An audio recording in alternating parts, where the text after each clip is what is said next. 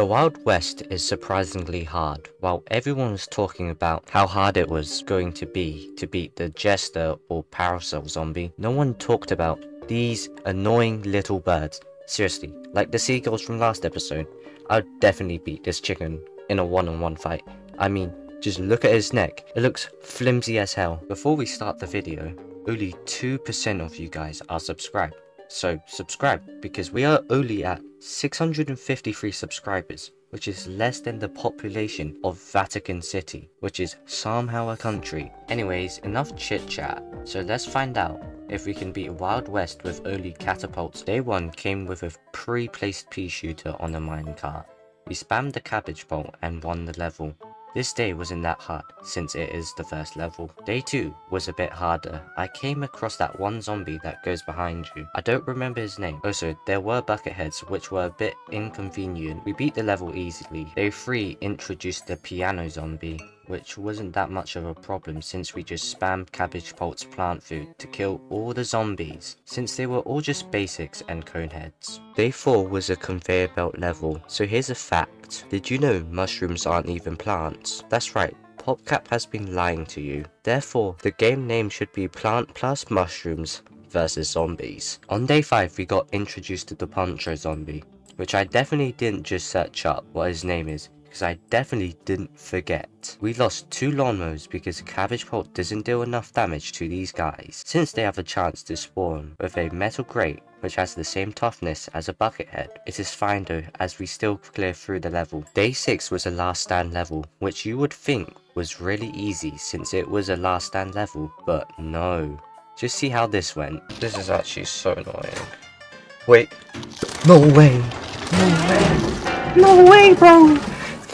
This buffoon went up here. That's right, the zombie just killed himself, which was just pure RNG. Day 7 brings back the Poncho zombie, which honestly wasn't that big of a deal this level, and I don't really know why, since they were a struggle to deal with on day 5. Maybe because I spammed more kernel pults, or it could be the fact that there was more plant food given to me from killing zombies in this level, but I could be wrong. Day 8 was a conveyor belt level, so here's a fact. The catapult was used by the Greeks and Romans. The Romans did not invent the catapult, they only improved on the design developed by the Greeks in the 4th century BC. The first documented use of a catapult was in the 7th century BC by King Uzziah of Judah. So I'm sorry if I'm mispronouncing that. Day 9 didn't let us pick our plants. Even though I could use any plant for this level, I decided to only use Wintermelon, because he is very overpowered. I beat the level first try, only using him. When we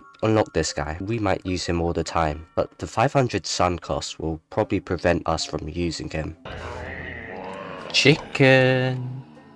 This is gonna be such a pain, bro. Day 10 was really hard. This is because the chicken wrangler is introduced, which is probably our biggest nightmare. Because if you didn't already know, when you hit this zombie, it will spawn like 50 zombified chickens in 3 different lanes. And when your plant can only shoot like once in every 10 years, it becomes a problem, since these guys move like they're the Flash. At first, I tried the level only using cabbage and kernel pult, which went as well as you would expect. After that, I rented sticky bomb rice, which is absolutely broken, as you will see in the later levels, but unfortunately it doesn't do well against chicken zombies. After a few attempts with sticky bomb rice, which I definitely got legitimately, I decided to add another catapult to our roster, the turkey pult, which I definitely also got legitimately, who fires green turkeys at the zombies. He honestly isn't as powerful, but he is our only counter to the chicken zombies, as our turkeys one-shot the chickens and can continue to destroy them. I could have used a sling pea, but I don't know if that's catapulty enough to be classified as a catapult, so I might make a poll after this video. Even though we unlocked the turkey pult, it took me a few more attempts to beat this level, but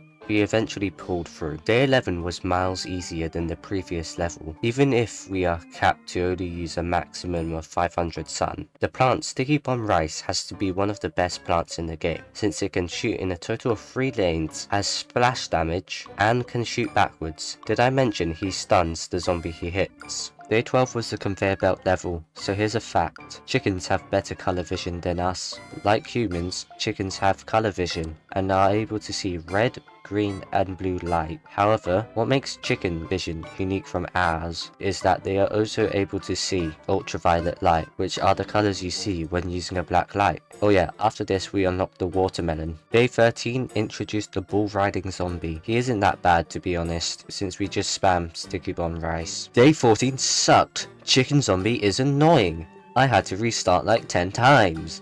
This day was probably just as bad or worse than day 10. I probably don't need to explain why this level sucked, so I'm not even gonna bother explaining to you what happened. And that's why I wrote, so yeah. In contrast, day 15 only took a total of 1 minute and 44 seconds to beat. It was definitely because of the fact that Sticky Bomb Rice is currently our best plant and might be for the rest of the challenge. On day 16 we had to protect a walnut, which was easy enough because he's a walnut. Apart from that we spammed Sticky Bomb Rice and win. Day 17 was a bit harder. Bull riding zombies were annoying because they couldn't trample the flowers, otherwise we would lose. My question is, why does Crazy Dave have flowers in the middle of some random desert in the past? I mean, I guess they don't call him Crazy Dave for no reason. This level only took a couple attempts to beat. Day 18 actually looked impossible. I can't lie, there was so many chicken zombies. However, the melon pult and turkey pult combo was actually crazy good, so it only took me like 3 attempts to beat this last stand level. Day 19 was more Sticky Bomb Rice spam, so this level went by pretty fast. Day 20 is a conveyor belt level, so here's a fact. Did you know watermelon is made of 90% water? Day 21 was a bit harder because of these annoying flowers, but after a few attempts we succeeded. Day 22 doesn't let us pick our plants, so here's a fact.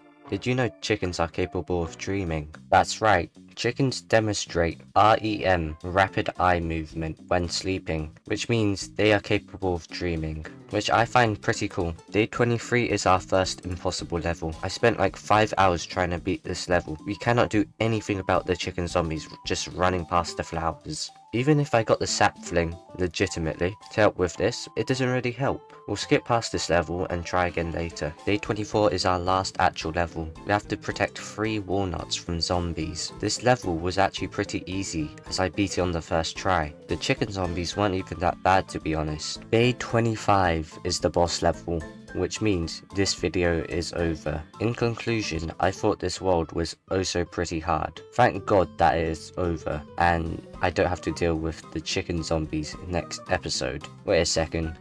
The next world is Frostbite Caves. Who's that guy down there? Anyways, that's for me to worry about next episode. So subscribe to get notified of that. And have a good day.